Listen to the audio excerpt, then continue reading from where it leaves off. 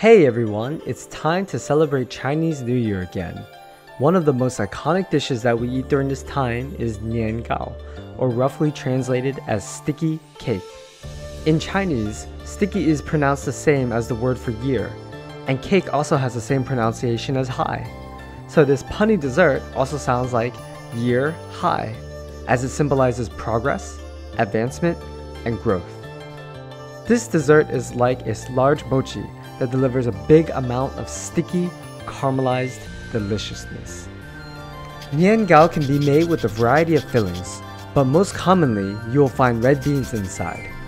Our version of nian gao starts with a signature twist that really brings the flavors together, the zest from an orange and a lemon. This zest brings a freshness to the dense rice cake and its sweet aromas to citrus. Let's start with 3 eggs, 2.5 cups of milk, 2 cups of oil, 1/3 cup of sugar, 1/2 teaspoon of salt, and 1 teaspoon of baking powder. Whisk this to combine before adding 16 ounces of glutinous rice flour. The Asian market will carry 2 types of rice flour, plain rice flour and glutinous rice flour. Despite the name, glutinous rice flour does not contain gluten. This type of rice flour will be stickier and sweeter, and is used to make a variety of sticky desserts such as mochi, nian gao, and tangyuan. Stir the rice flour, then pour about 1/3 of the mixture into a greased baking dish. We're going to bake this base layer in the oven first for about 15 minutes, so that our filling stays right in the middle and does not sink to the bottom to create a sugary mess. After baking the first layer, spread the filling out to form an even layer. Then, pour the remaining batter over the top. Bake this for 1 hour at 350 degrees.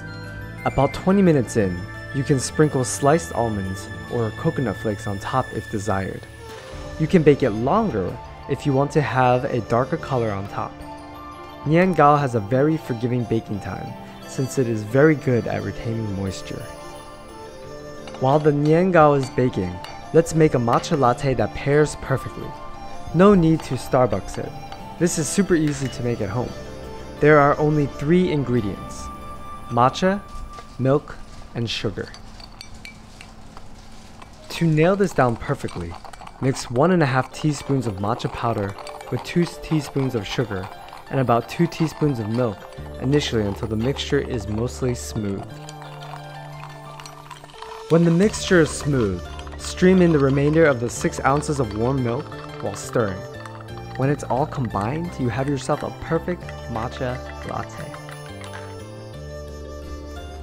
When the nian gao is done, slice a perfect rectangle of goodness and enjoy. We hope you enjoyed this video and will support us by subscribing and liking this video. 祝大家新年快乐 or Happy Chinese New Year. And we'll see you in the next one when it's time to eat again.